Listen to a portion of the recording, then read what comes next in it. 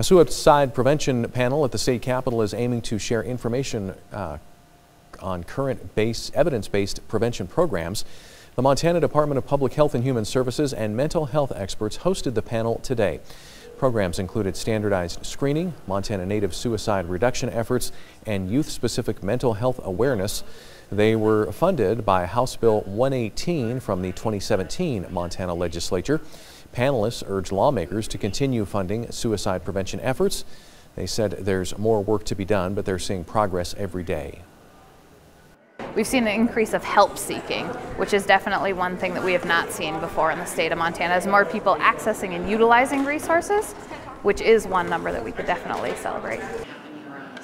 House Bill 118 has provided $1 million in funds for prevention efforts across the state, including the PAX Good Behavior game that is currently implemented in the Helena and Clancy school districts.